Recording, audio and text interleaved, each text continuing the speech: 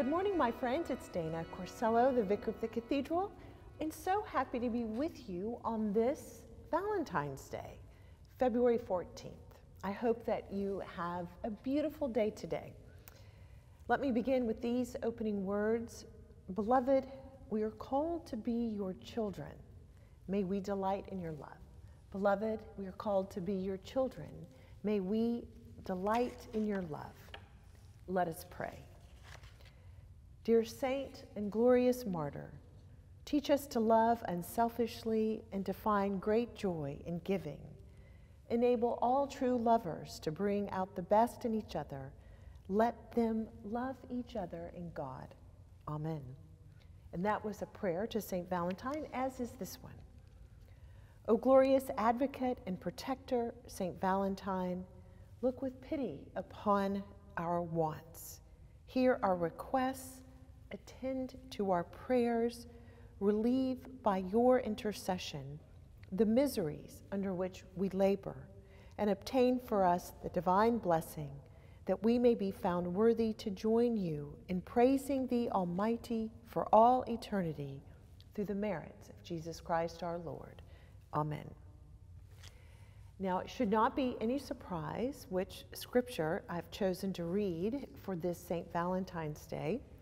And I'm going to share with you something that I read that I thought was really interesting about this saint that we call Valentine. So this, of course, is from 1 Corinthians chapter 13, beginning at the first verse. If I speak in the tongues of mortals and of angels, but do not have love, I'm a noisy gong or a clanging cymbal.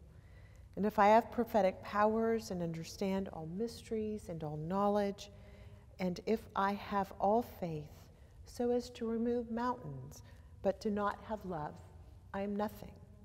If I give away all my possessions, and if I hand over my body so that I may boast, but I do not have love, I gain nothing. Love is patient, love is kind, love is not envious or boastful or arrogant or rude.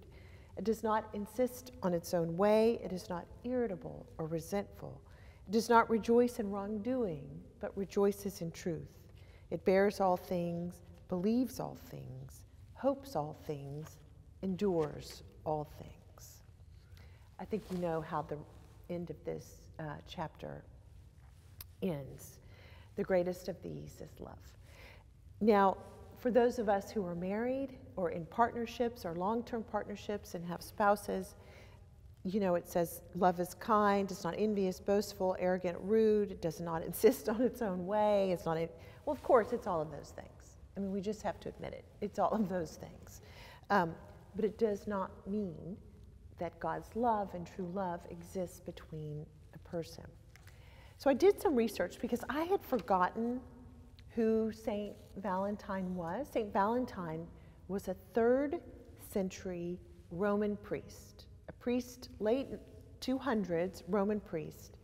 And the origin of the holiday is really not romantic. It's not romantic. So let me just tell you a little bit about it. I read that this Roman Catholic priest by the name of Frank O'Gara, he serves at the White Friars Church in Dublin, Ireland. So he tells this story about the man behind the holiday. As I said, he was a Roman priest when there was an emperor, Claudius, who persecuted the church at that particular time, Claudius, the Roman emperor. And Claudius had an edict that prohibited the marriage of young people.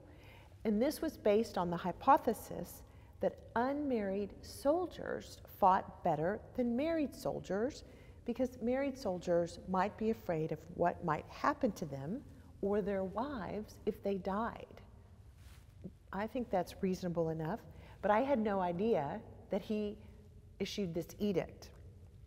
And so at that time, what ended up happening is that the church believed that marriage was sacred, of course, between one man and one woman, and that it was to be encouraged. And so this presented a problem to the Christian church of what to do about this edict. The idea of encouraging them to marry within the Christian church was what Valentine was all about. And he secretly married men and women, young men and women, despite this edict. And what is so sad is Valentine was eventually caught, imprisoned, and tortured for performing marriage ceremonies against the command of Emperor Claudius II. And then there are legends that happened during his time in prison.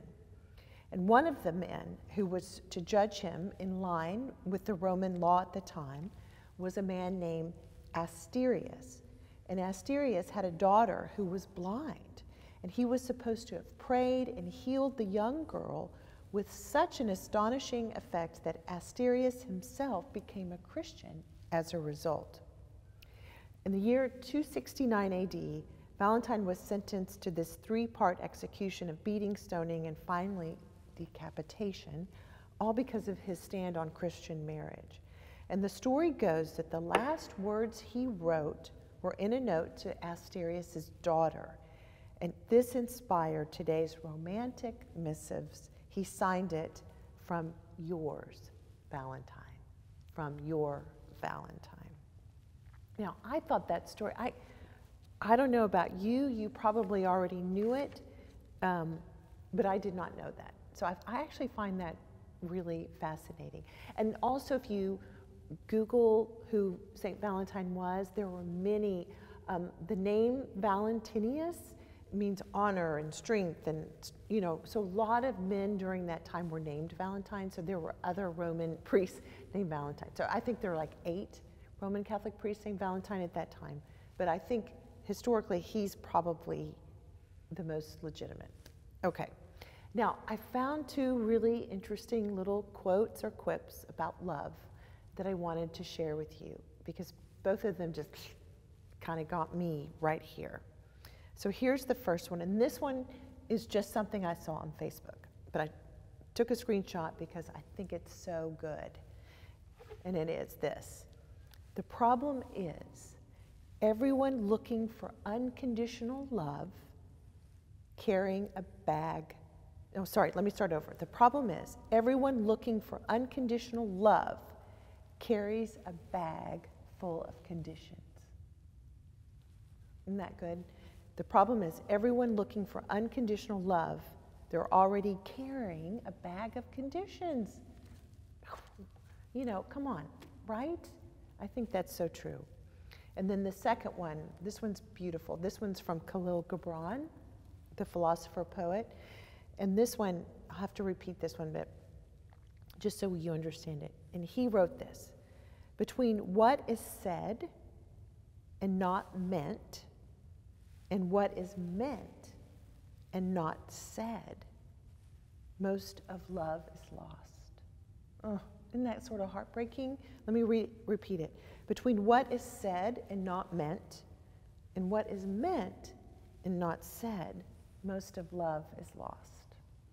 So I thought those were 2 really nice things to think about on this Valentine's Day. Not sure you celebrate it or not, but I'm hoping you found something worthwhile. So let me continue now with our prayers. God, our creator and lover, fill our hearts with your love. God, our Savior and Lord, fill our home with your love. God, our sustainer and advocate, fill our community with your love.